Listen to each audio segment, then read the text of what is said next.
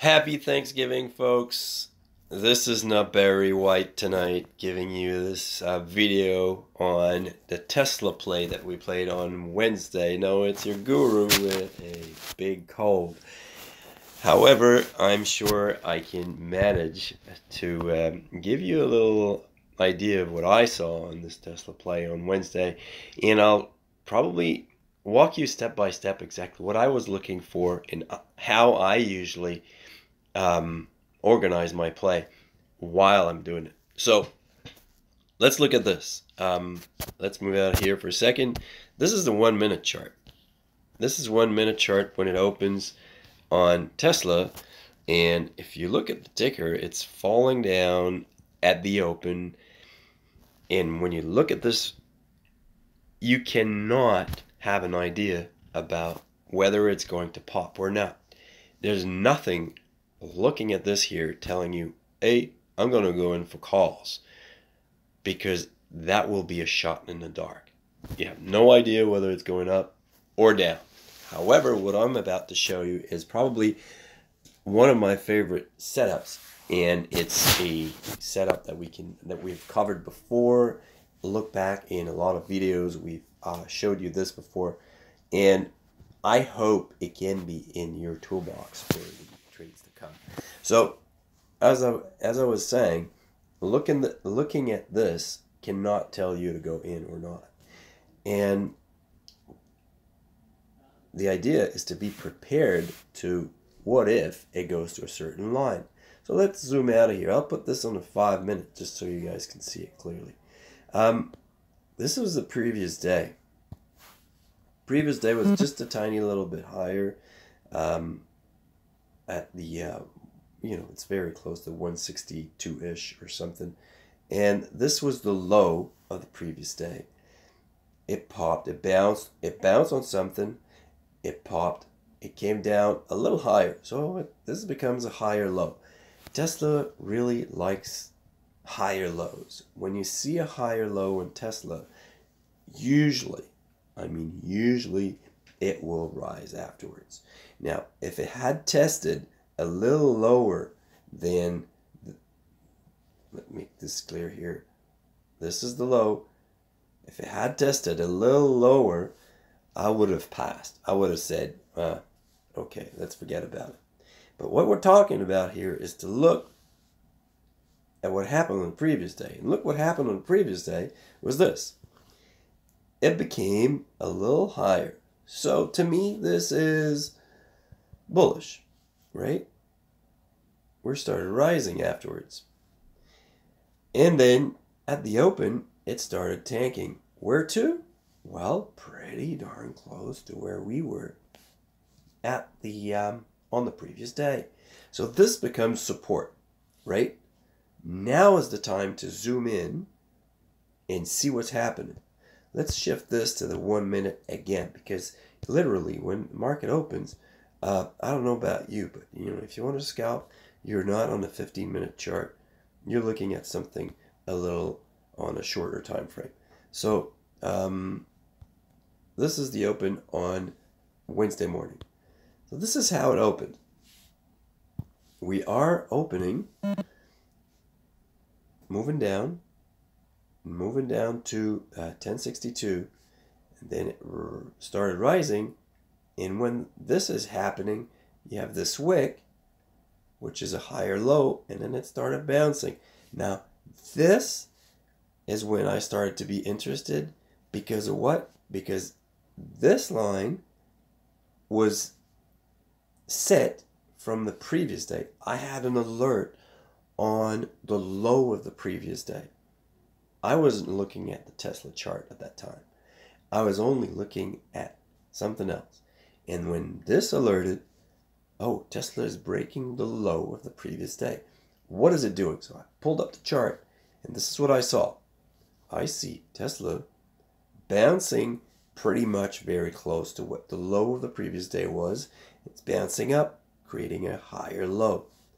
Now, what if it does this and then it falls? This can happen. So we need to be prepared ahead of time to know where's the next support on the way down. So this is all happening within, let's say, 1 minute, right? So I shift to the 1 hour chart and I look for support. Zoom out. Oh, okay, here it is, right? You see that this was support. You know, this yellow line is the same one we were watching before. So this acted as resistance and then it became support, lost it. So it's telling you that for a good period of time, this was support, an area where there was congestion. So you have a few factors coming in here. We have the previous support. I'm still in a 1 minute chart here. I have the previous support on the previous day, a higher low, and then moving up. Same thing here. Support from the previous day, and then we saw a higher low. Of course, you can wait forever to see if it's going to provide another higher low or something, but I was under the impression that soon after the bell, it's 9:42. I'm zooming in on this. Sorry about the Barry White voice, folks. I'm getting over it. But in fact, I'll tell you honestly, I would like to keep the Barry White voice, but I want to lose the cold. So we're bouncing, moving up. And this is where I got interested. I was looking at the 1 hour chart to see support if we ever start to fall any later. And then we bounced from here. I mean, this is a split-second decision, right? And I alerted right here, believing that we would probably start rising higher. I alerted the 1150 calls. I'll show you that why in a moment. And I believe this was $3.35 for the 1150, and we alerted that at 9:42. 9:42 we alerted at 3:35, which is exactly there. Why? Showed you before. Support from previous day. There was support on this line on the previous day, and a higher low. Now, target. I said we're going to 1120 target. Now, why? How did this come to my mind? And why did I pick the 1150? Look at this. I'll move up to the 5 minute again. And like I said, it's always split second. Where are we going? Where are we going is this. First area is where? The other support. It just started tanking, came to support, started rising, lost support, and then it became resistance. So this is an area of interest. So you've got that, 113. 113. But in the pre-market, there was an area where we had a little spike. And where this was, you can believe me, 1120. And the other area of interest is a little higher, and it's this one here. See? Where it, sorry about that. Here, that area is 1140-ish, 44, I believe. You know, it started bouncing. So old support here is, and here's old support, becomes old resistance. So if we go through all these lines, you know, this first one, the second one, and we reach this 1144, we'll be pretty darn close to be in the money at 1150 plus 1150 or 335. If we look closer to the money, let's say 1120, they would have been a lot more expensive, and I didn't feel like spending $800 and $900 per contract on a play on Friday. So I believe that 335 was a reasonable price to pay for something that was possible to get to 1150. I'm not saying we're going to get there, But I came very quickly with the assumption that we would at least rise to the pre-market resistance. Pre-market is where people were willing to buy. And now this is only a few hours later. I mean, this happened at the beginning of the day on Wednesday. So a few hours later, do you think a lot of things have changed?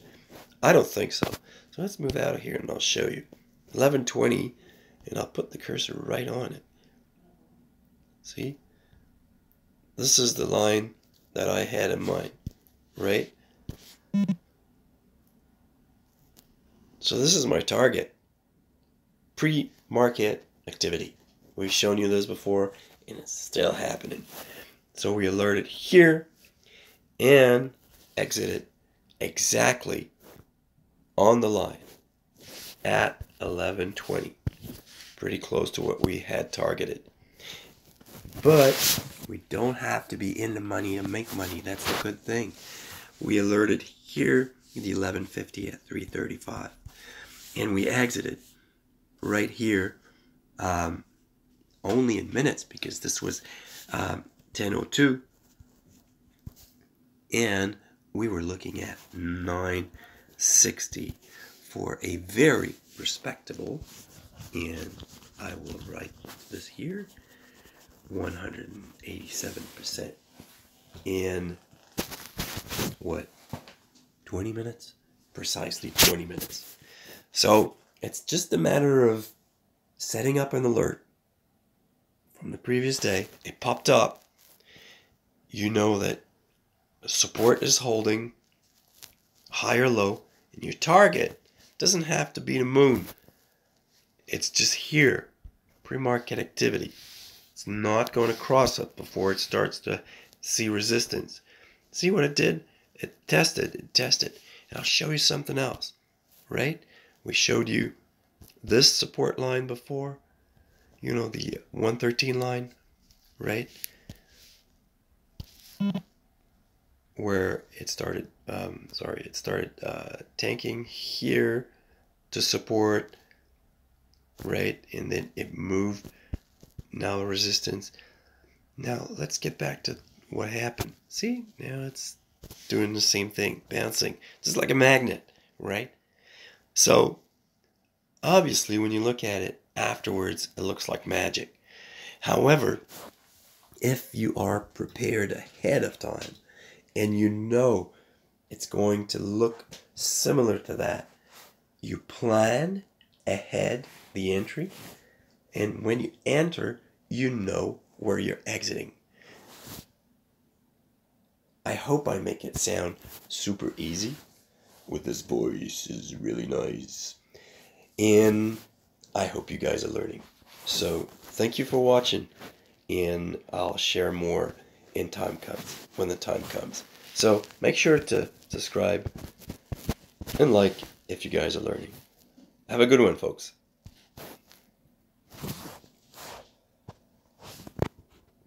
Oui. Bon. Ouais, mais il est 10 heures.